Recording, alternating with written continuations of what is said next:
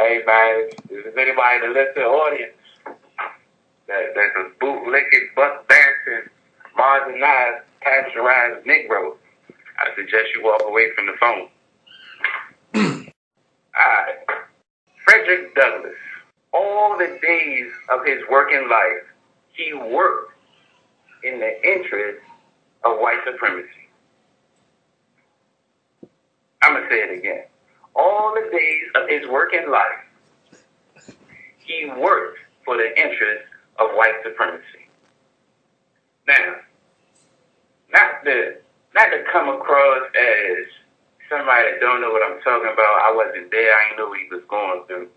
So we gonna let somebody talk that was there, that actually knew this magic mulatto. Martin Delany.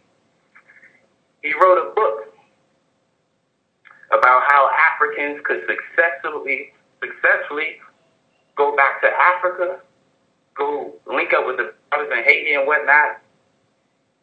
And this is his comments, because Frederick Douglass had a paper at the time, and he sent him a copy, hoping that he could get some publicity in his paper.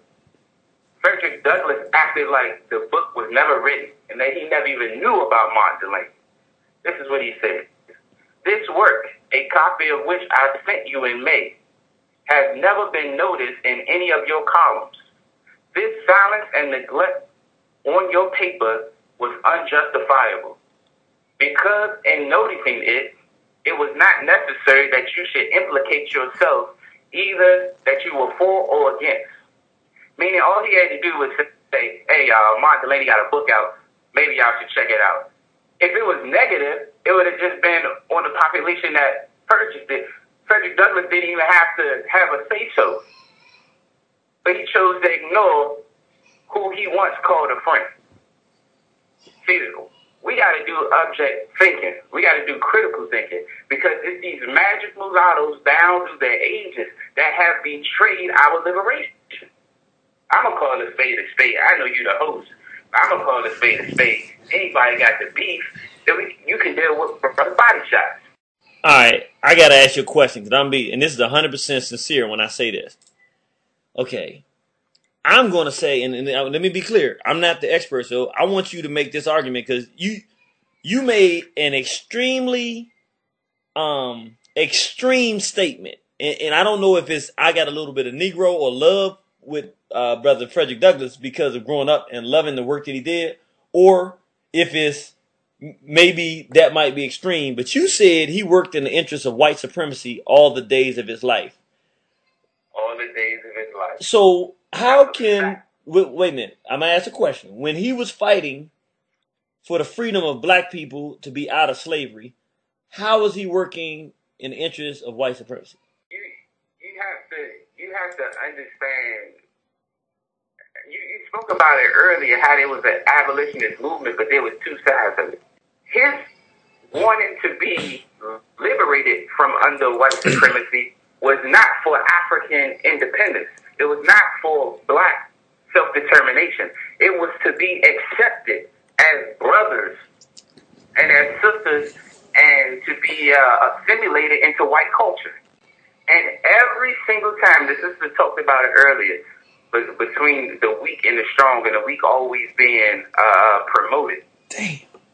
Every time there's a righteous movement, white supremacy will set up a de facto, a pseudo movement, to where if you really don't have the intellect, if you're wrapped up in emotions, you're gonna miss it every single time. And the reason why this show is so important, people think that we digging up old stuff and blah blah blah blah blah. No, history doesn't repeat itself. People repeat history. And this is why we're in the situation we're in with Obama. Whoa, say that. Whoa. Wait a minute. Say that statement again. That's a quote. Everybody write this down. Say it again. History does not repeat itself. People repeat history. This is why we're in the situation we are with the magic mulatto sitting up in the White House right now. We have not done object thinking. We are so emotional. It's not emotion. Look at the children in Soweto and Johannesburg right now, holding the line on Mandela. Okay, you spent 27 years in prison. That's unfortunate. but you were used by white supremacy. For the DeVeres and Oppenheimers, it's not emotional.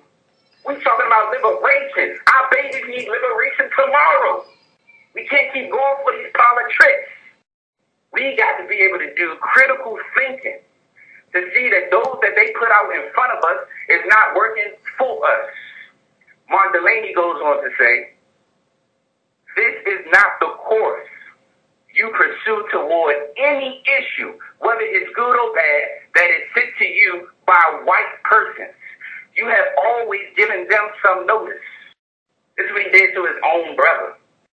Half brother. Half brother. Mm. All right. Now, what he became was a lackey and a flunky for Abraham Lincoln. Okay? And I want to go into this event that took place after the 13th Amendment was signed. Frederick Douglass was so happy. A few weeks later, Lincoln was inaugurated, second time in office. He was invited. He was the only colored person invited to the White House.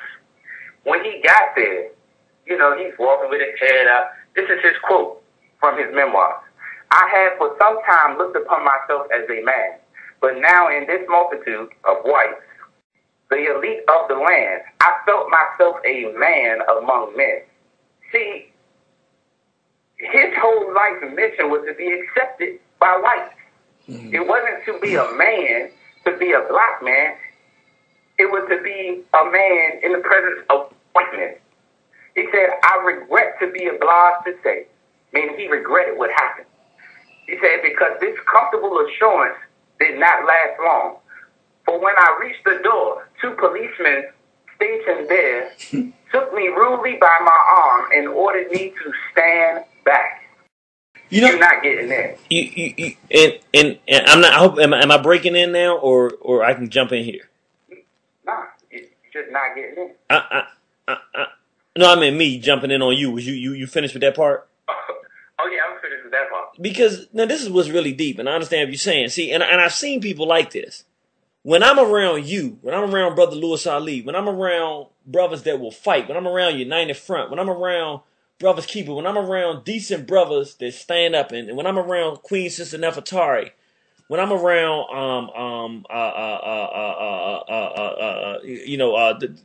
Lady Shabazz and her husband here, when I'm around these people, and I'm not saying this to be funny or anything, when I'm around Brother Cambone, have the honor to sit next to the man, that's when I get humbled and feel, wow, if I'm among these people, when I'm around the master teacher or Brother Baruti, that's when I get elevated to a sense of like, wow, man, I'm standing with people that are great.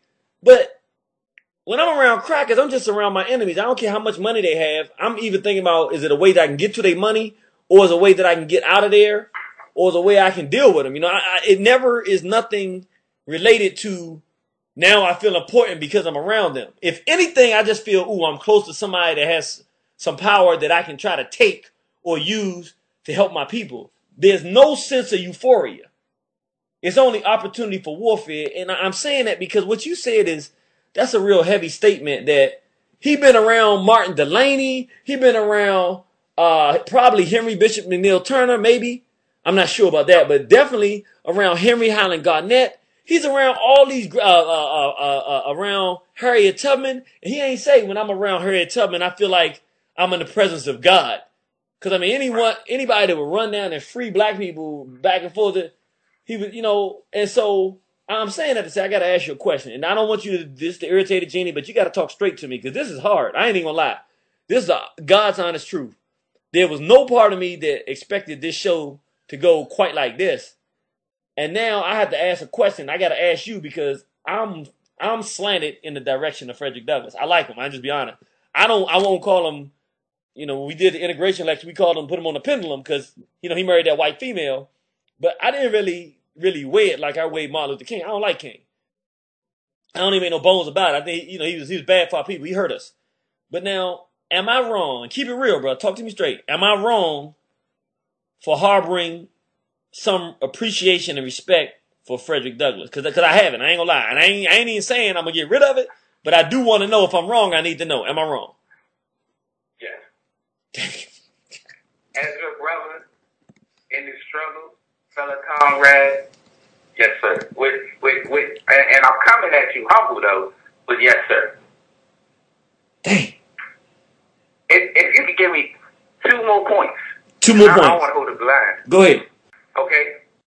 Yeah, go. The abolitionist movement, the whites. What was going on? You talked about it in the North. They didn't have the agricultural base, so the South was controlling politics and the economics of the nation.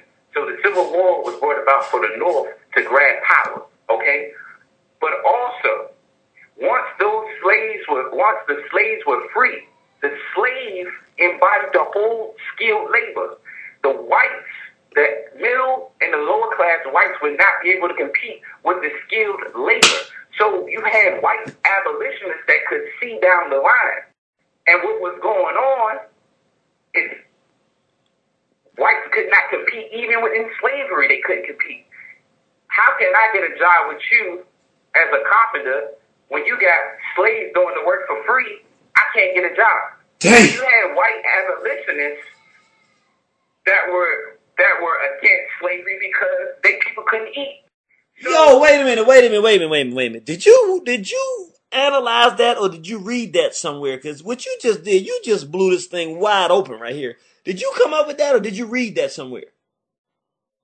I think I read that, but it makes perfect sense. I did read that. It makes. Let me tell you, and I'm glad you said it. I'm gonna tell you because I read and I'm gonna let you finish your point. But I read The Secret Relationship Between Blacks and Jews, Part 2, and it talked about how once slavery was over, black people was getting great work and so the small hats created the the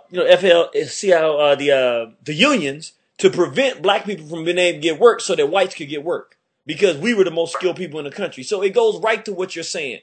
Whites could not compete and could not get any work anywhere because there was free labor down there and they could not compete as a labor base. Wow. That's heavy. Keep going, bro. You got another point? And Douglas as a lackey to Lincoln and the Republican propaganda, what Lincoln did, he signed a treaty with Britain, with the Crown of Britain, that once the North, the Union, beat the Confederacy and the slaves were free, those 4 million slaves were under contract then to Britain to go into Brazil and work on the sugar plantations.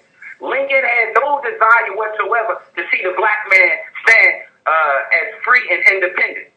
Now, the question is, did Douglas know that or not? So you saying that Lincoln was going to send black people into slavery in Brazil, and he had made an agreement to do that with England? Yes. This would help to pay for the war, for the Civil War. This would help to pay for the war, and this will also rid them of what we know now as the Negro question.